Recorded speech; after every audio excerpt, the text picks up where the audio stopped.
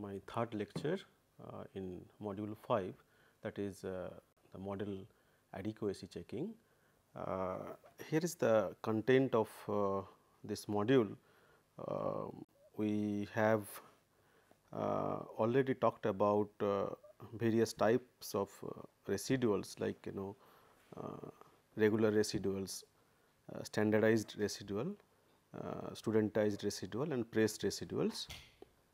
And also we have talked about two residual plots, like normal probability plot and plot of residual against the fitted value y I hat. So, what we are going to do today is that we will be talking about plot of residual against the regressor, and we will be talking about partial residual plot, and finally, we will be talking about the press statistics.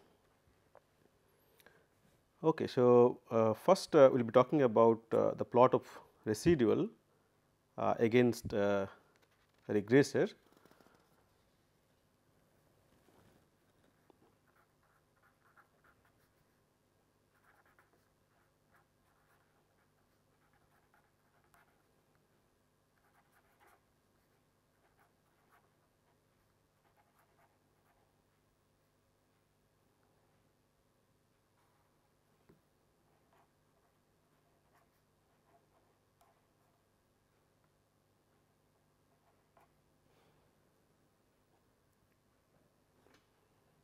Okay, so,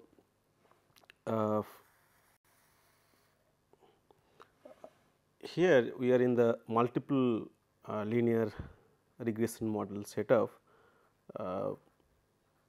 multiple linear regression, and we have the response variable y and several regressor variables, like x1, x2, maybe beta k minus 1, x k minus 1 plus epsilon. So, like residual against y I hat plot, here we will be plotting the residual against the regressor x 1 and then again residual against x 2, like that. And this particular plot, this plot of residual against regressor is important in determining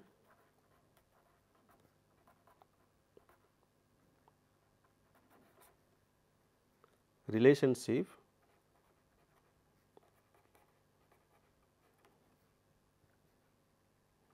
between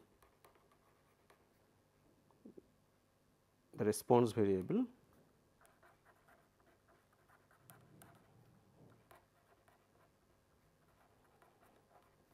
y and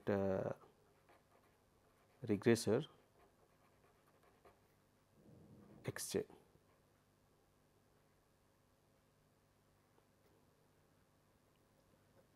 Okay. And also this plotter very similar to the plot of I mean the pattern of the plots here in the case of residual against regressor are very similar to the pattern of plot in case of residual versus y I hat. So, in this case also here instead of y I hat we will plot some regressor x j, and here also the residuals containing in a horizontal band is desirable, and this is treated as this sort of horizontal band containing all the residuals indicates a satisfactory model, uh, and and the open funnel, I mean, like whether it is similarly here also, instead of yi hat we will be plotting in this horizontal axis x j. So, here also the outward open funnel indicates that the variance of I mean indicates non-constant variance, like whether it is outward open funnel or inward open funnel, that indicates a non-constant variance.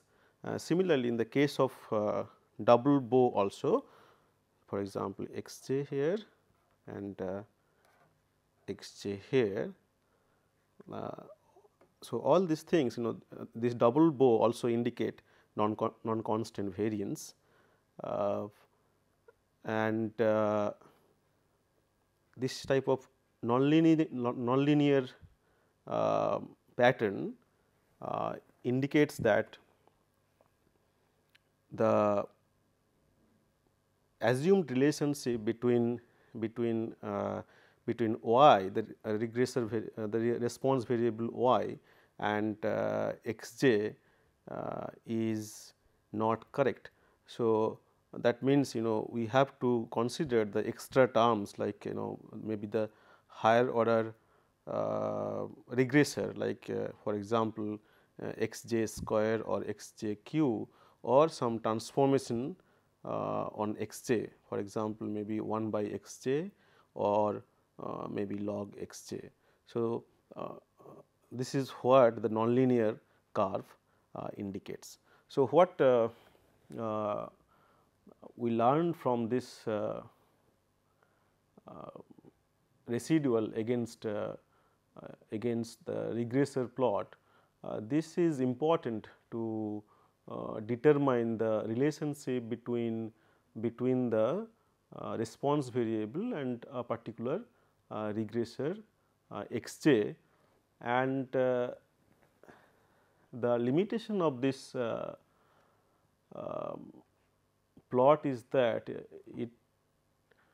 it may not show the marginal effect of x j, a particular regressor x j, on the response variable, because what we are doing is that we are plotting residual against a particular regressor, and let me tell little bit more about this one. So, what we do here is that we are plotting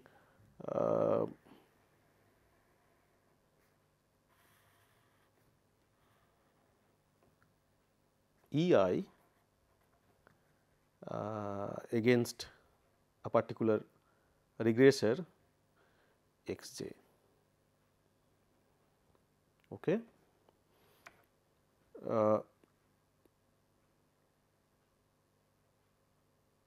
So, what I told that the limitation of this plot is that it may not show the marginal effect. You need to understand this part, it this plot it may not show the marginal effect of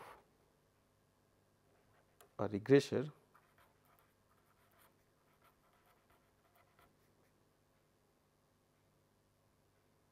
x j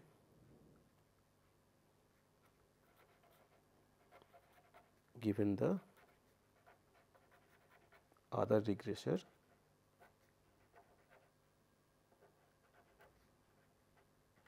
in the model. See, we are talking about multiple linear regression.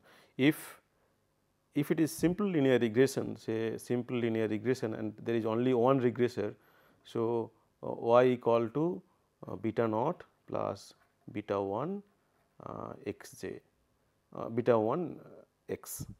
Okay. So, in that case, in case of simple linear regression, there is no difference between the plot of E I and y I hat and the plot of E I against x j. So, those two cases are same, and I mean in case of simple linear regression, the plot of E I against y I hat is same as the plot of E I, the residual against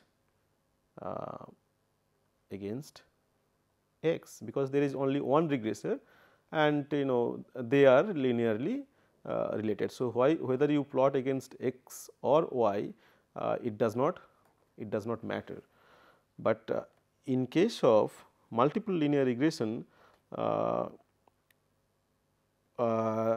there is a difference. These two cases are not same, because there are so many regressors, more than 2 regressors are there. So, what I told here is that the limitation of this E I against x j plot is that that may not show the marginal effect of x j given the other regressors in the model. Okay, so that is why we need to go for partial residual plot. So, I will try to explain the partial residual plot now. This is an improvement of residual against regressor plot. So, this is called partial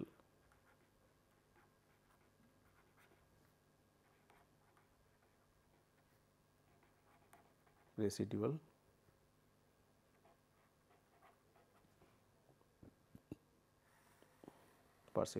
plot. Okay. So, what we do here is that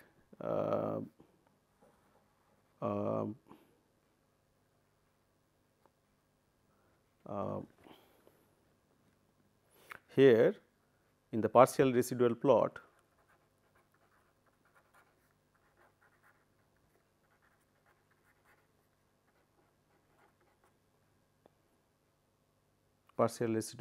consider the marginal role of the regressor x j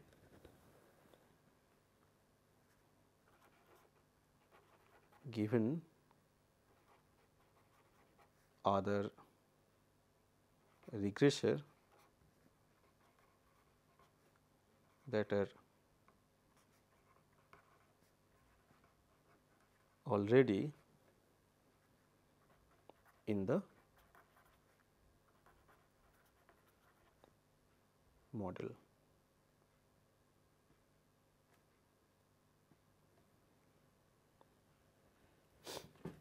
Okay. Let me just give the outline of this plot. What does this partial residual plot does, and then I will try to explain the logic behind this plot. So, what it does is that in this plot,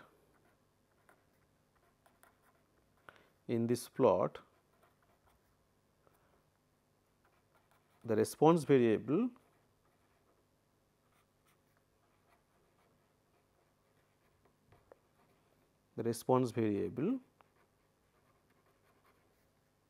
and the regressor,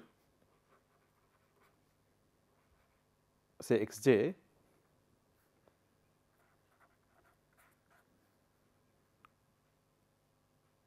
are both regressed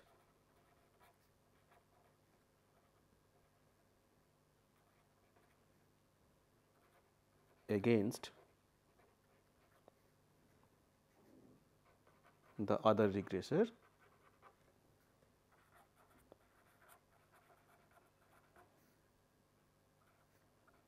in the model,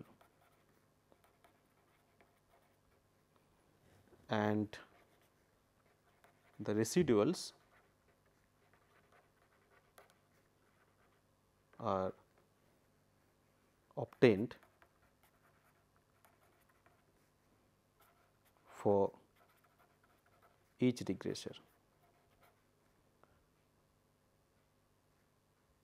Regression. So, what I told is that this partial residual plot consider the marginal role of what is this marginal role of the regressor x j given the other regressor that are already in the model. So, since we are talking about multiple linear regression here, we need to consider the role of the marginal role of one regressor in the presence of other regressors in the model. So, the technique is that first you both the response variable y and the particular regressor x j both are regressed against the other regressors in the model. So, here the response variable y is regressed on all the regressors except x j, and similarly x j is also regressed on the remaining regressors. Okay. And then the plot of, so we will get two residuals from these two regression fit, and the plot of these residuals then we plot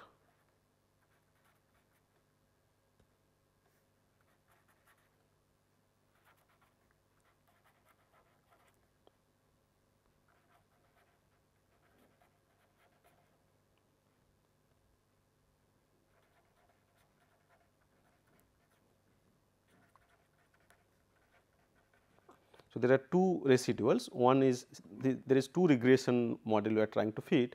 One is we are trying to regress the response variable on all the regressors except x j. So, this is one regression model, and the other one is that x j is regressed on the remaining regressors. So, this is the second regression model.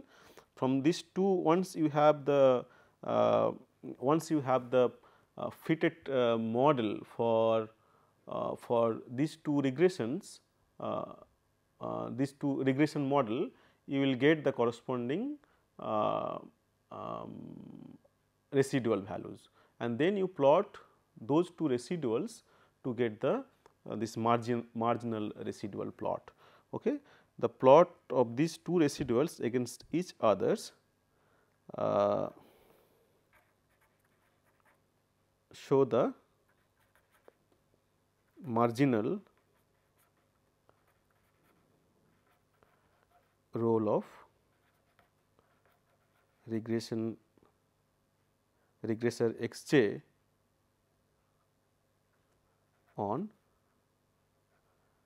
response variable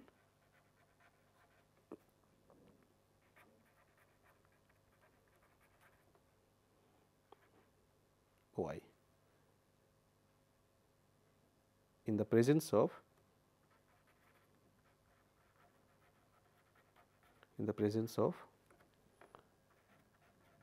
other regressor in the model. Okay. This partial regression plot is little difficult concept. I'll try my best to explain it. Just now I'll give one example which consists of two regressors. That means I'll take an example of multiple linear regression model with two regressors, and I'll try to explain the the technique first, and then after that I will try to give uh, the logic behind, the idea behind the partial residual plot. I said that this partial residual plot considered the marginal role of x j.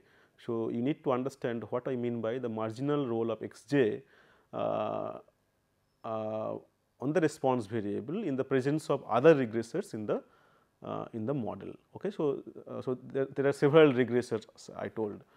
Okay, let me just first give give an example to illustrate the technique what I explained here, and then I will be talking about the logic behind this partial residual plot. Okay. So, here is the example here. Let me illustrate the technique first.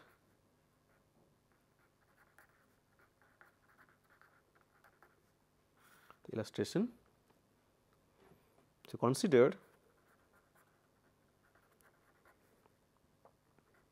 multiple linear regression model with two regressors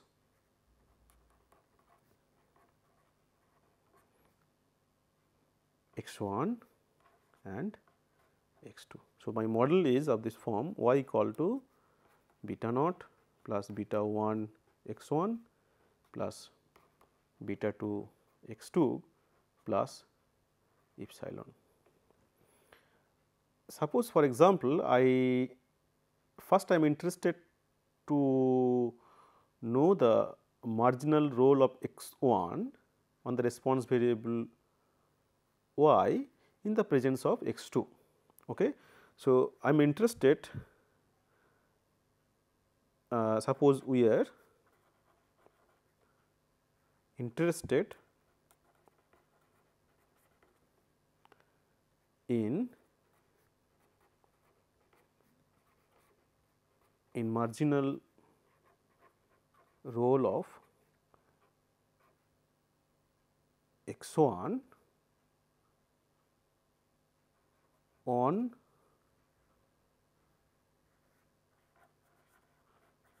response variable y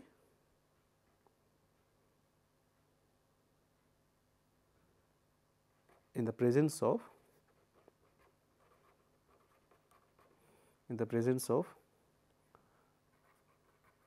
other regressor in the model. Okay. So, according to the technique, what I will do is that there are two regressors x1 and x2, and I am interested to see the marginal role of x1 on the response variable. Okay. So, first what I will do is that my aim is to eliminate the effect of x2. See, there are two regressors x1 and x2. I'm interested to see the marginal role of x1 on y. So, what I will do is that I will just first I will eliminate the effect of x2 from the response variable y, and for that what I have to do is that I have to fit a model between I'll regress y on x2 first, and from there the residual will give me the part of variability in y which is not explained by x2, and then I expect x1 to I want to see how much of that residual x1 can explain. So, this is the idea, I am interested in the marginal role of, I repeat, I am interested in marginal role of x1 on the response variable y. So, first what I will do is that I will eliminate the uh, part of variability that can be explained by x 2. That means, I am just eliminating the effect of x 2 from y. So, that remaining part I want x 1 to explain, and I will see how much the remaining variability can be explained by x 1. So, that is what the basic idea behind this marginal partial residual plot.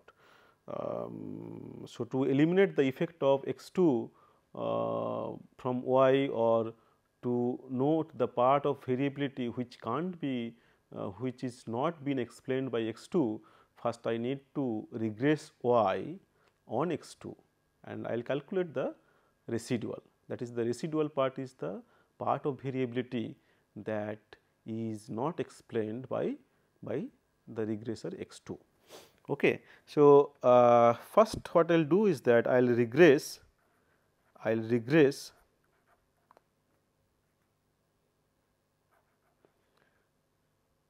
y on x 2. That is same as saying that in general, in case of many regressors, regress y on all regressors except x 1, if you are interested in finding the marginal role of x 1. Since here we have only 2 regressors, I am regressing y, I mean y on x 2 only. Suppose my fitted model is y I hat equal to theta naught hat plus theta 1 hat x I 2. Okay. So, this is the fitted model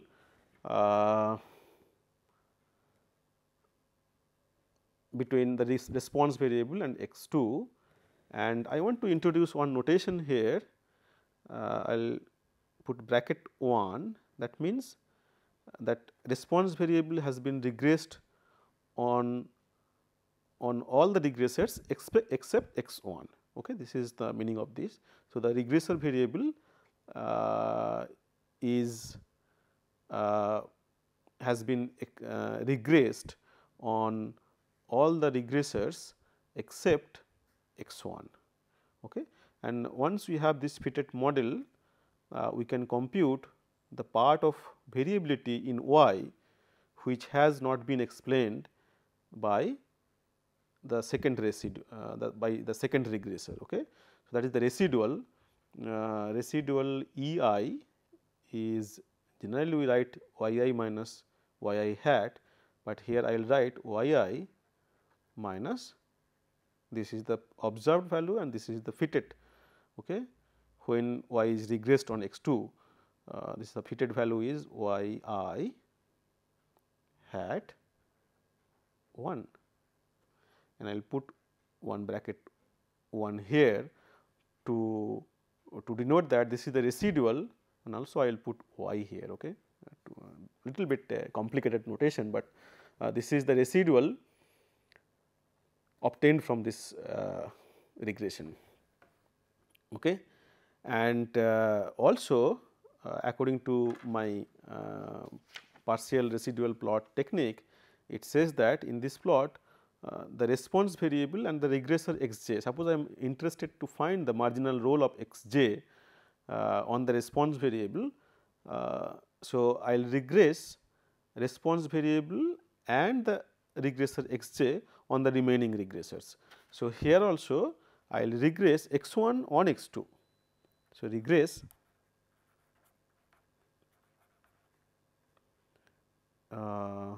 x 1 on x 2, and suppose my fitted model is x I 1 equal to alpha naught hat, simple linear regression model alpha 1 hat and I am regressing on x 2. So, x I 2, and this is my fitted model.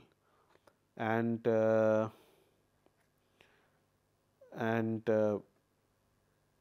so, this basically see how much of the variability in x 1 can be explained by the other regressor. Sometimes they are not completely independent, there might be little bit of dependence between them. So, we just want to eliminate the effect of or the contribution of the other regressors on the regressor we are interested on. So, here the residual is E I 1 x, I will put here, maybe little complicated notation. X I 1 is the original value of the first regressor, ith, I am talking about the ith observation, minus x I 1 hat. Okay. And then what this partial residual plot does is that I am talking about partial residual plot does is that it plots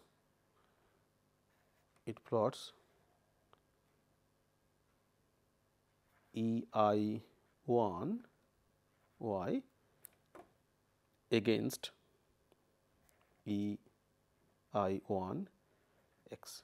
So, this plot is called the partial residual plot, whatever it might be. We will slowly establish the relation between these two, in case if we are assuming that the relation is linear, then what we can expect from the plot of this. Okay. Well, what pattern we expect in the partial residual plot. Before that, so this is an example, I hope you understood the technique at least of the partial residual plot.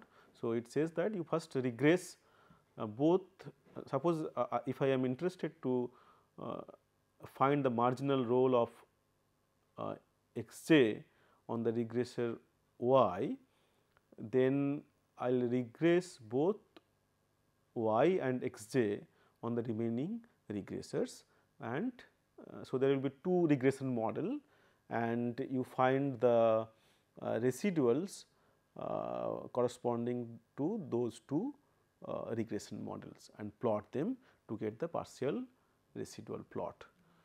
Okay. So, this is an example which consists of only two regressors.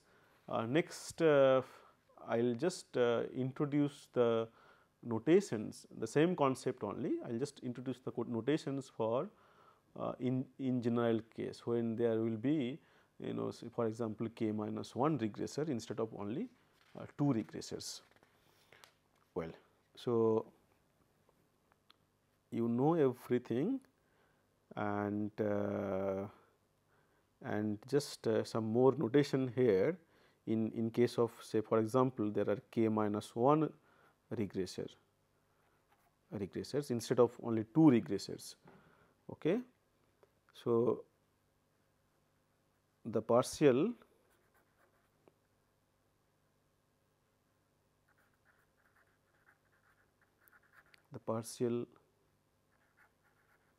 residual of y for x j is defined as E I j y, the same notation here, I for the ith observation is equal to y I minus y I j. I hope you understand the notation. So, this is the fitted value when the response variable has regressed on all the regressors except x j. So, in my previous example, this is what this is nothing but the partial residual of y for x 1. This is the partial residual of y for x 1, okay, and this is the partial residual of y for x j. Okay. So, where y I j hat is a prediction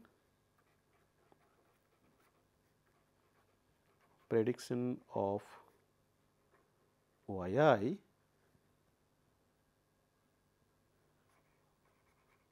from a regression model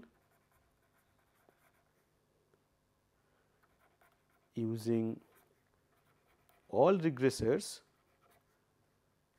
except x j. Okay. So, I hope it is clear now, and this one this E I j y represents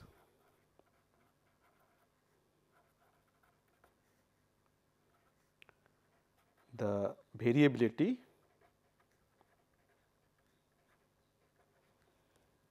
in y I that is not explained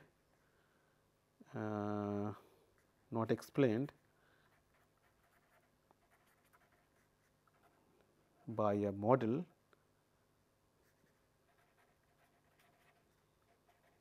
that excludes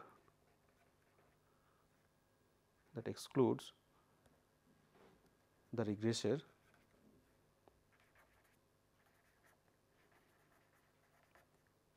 x j. So, this is the part of variability which is part of variability in y I which is not been explained by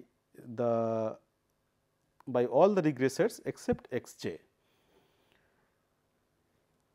Okay.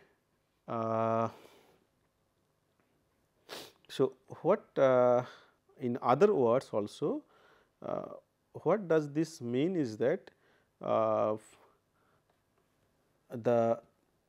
this is sort of the effect of all the other regressors except x j has been removed from the response variable y. So, we want to see how much of this variability which is remained unexplained will be how much of that variability, how much of this variability can be explained by x j. So, the dependence, I mean the dependence of the this complicated this residual E I j y is the part of variability in the response variable y which is not been explained by all the regressors except x j. That means, that residual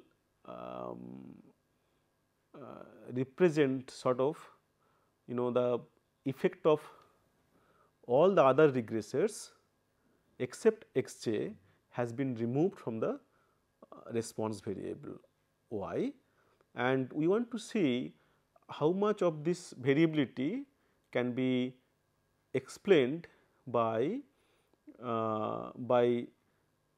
x j alone. So, that is the marginal role of x j to explain the variability in the response variable y. Okay. So, this is what we want to mean by the marginal role of x j. So, this is the notation corresponds to y. Now, the partial residual of x j, the similarly x j is regressed on the remaining regressors. So, the partial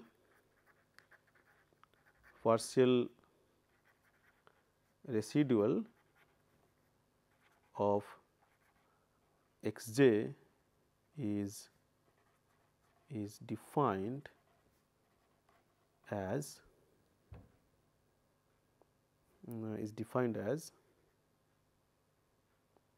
E I for ith observation, j for jth regressor. We put the notation x here. So, this is x I j minus x I j hat. So, this is the fitted value obtained when the jth regressor is regressed on the remaining regressors, where x I j hat is a prediction of the regressor value x I j from a regression of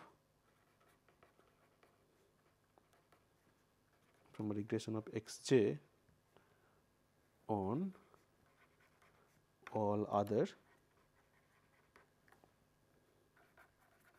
regressor variable.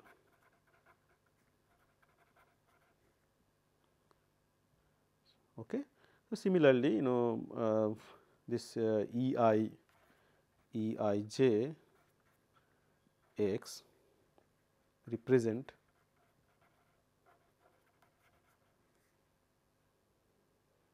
the variation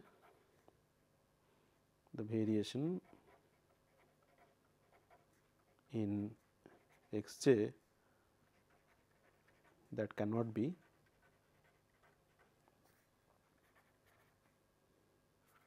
explained by other regressor.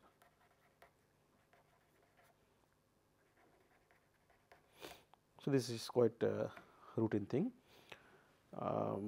Okay. And now, we have understood the technique of partial residual plot, and we know little, I mean we have some idea about the logic behind this partial residual plot, why it is so.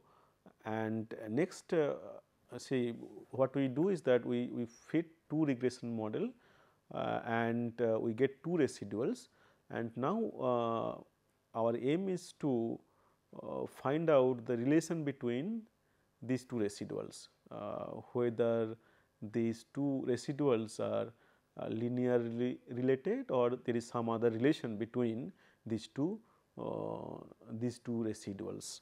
Okay. Well, so little difficult.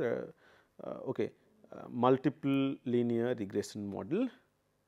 We are in this setup, and we are interested to find the marginal role of x j on the remaining on response variable y in the presence of other regressors.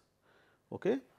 So, in the multiple linear regression model in matrix form, in matrix notation, the model is y equal to x beta plus epsilon. Okay. You know what is this x, okay? You know what is this y is the vector of y 1, y 2, y n, and beta is the vector of. So, this x is a n cross k vector, sorry, n cross k matrix, and beta is k cross 1. So, beta consists of beta naught, beta 1 up to beta k minus 1, and epsilon is epsilon 1, epsilon 2 up to epsilon n. What is this x? X is equal to 1, x 1 1, x 2, x 1 2, x 1 k, right, and then 1 x 2 1. So, this is for the second observation, x 2 2 x 2 k and 1 x n 1 x n 2 x n k. So, these are the rows are corresponds to the observation. So, there are n observations and the columns are corresponds to. So, this is the column associated with the second regressor x 2. Okay. So, this one is x 1 for example, and you call it say x naught, and this is I should write maybe k minus 1, k minus 1, k minus 1,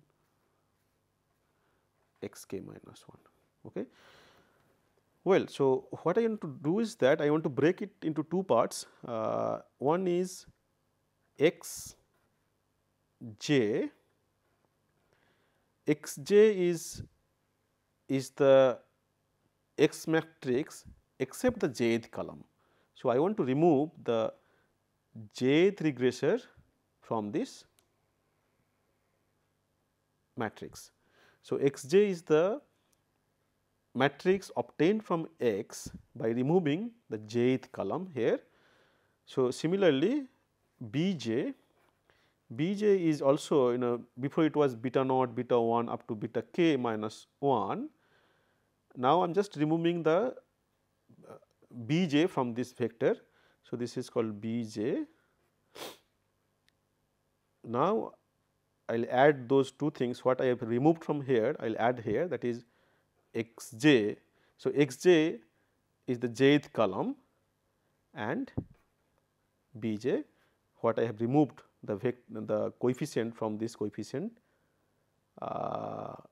vector, okay, plus epsilon. I hope you understand it. This is just adjustment, once you remove from here and then again you add it here. Well, and also we know about the hat matrix. If this is the model, then the hat matrix is H equal to x prime x inverse x prime, but if I consider only this part, if I just remove the jth regressor from the model, then that means x j here, x j here, j here, j here, then this is called h j. Okay. So, this is my h j. Now, what I will do is that I will multiply this. So, this is this is the Hadamard idempotent matrix. I will just multiply I minus h j, left multiply this matrix in this equation. So, what I will get is that I will get I minus h j, little difficult, but I hope if you concentrate you can understand. Yeah. So, this is I have multiplied this matrix the left hand side. So, again I minus h j x j beta j. So, see what I told, the beta j, beta is consist of originally beta naught, beta 1, beta j and up to beta k minus 1. And what I did is that this beta j is nothing but this beta bracket j is nothing but the same vector, just remove the jth one. So, it will become, before it was for example, it was k cross 1, now it will become k minus 1 cross 1, right. Anyway, so plus I minus h j just this is the equation, you know,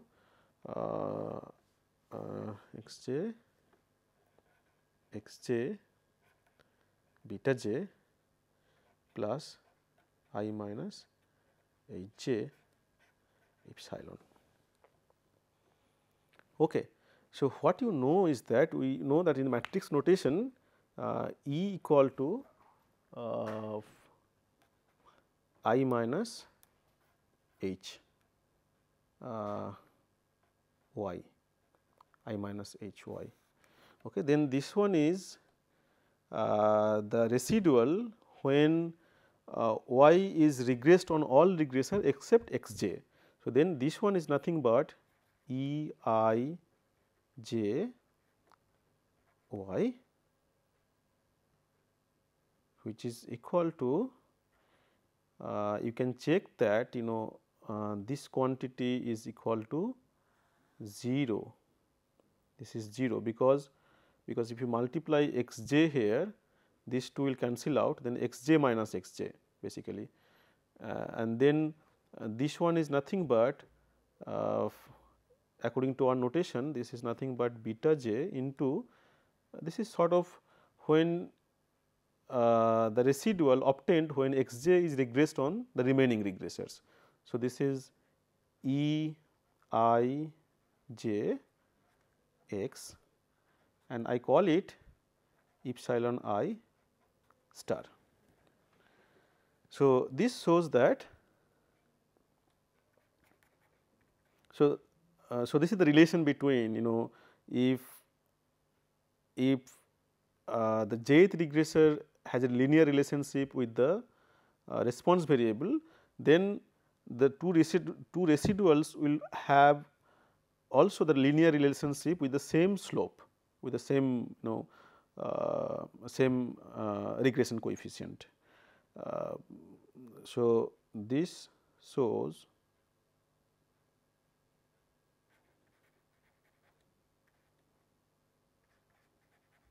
partial residual plot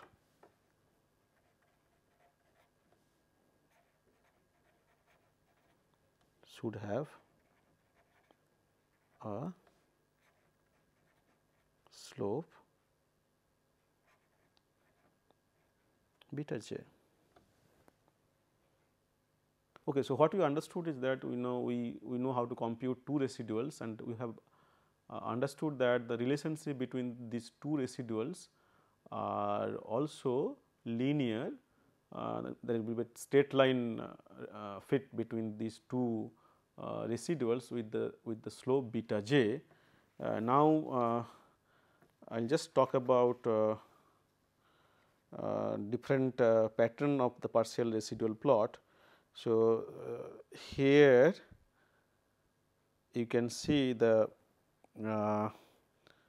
partial residual of y is along the horizontal axis, sorry, vertical axis, and the partial residual of x j along with the x axis, and similarly here you can check that the partial residuals are scattered around a line y equal to beta j x in both the cases, and if this is the pattern obtained for your example, then you can conclude that there is a strong linear relationship, and also it says that the less scattered indicates strong linear relationship between x j and y. Okay. So, this is one type. So, the less scattered indicates strong linear relationship between the x j and y. So, this is how the marginal role of x j in on y, and the other pattern is if the pattern is like this, you know, in curvilinear band, then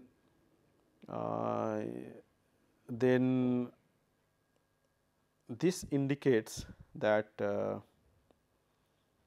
the higher order term in x j or transformation such as 1 by x j or log x j may be helpful. That means, this indicates that the x j is not linearly related to y.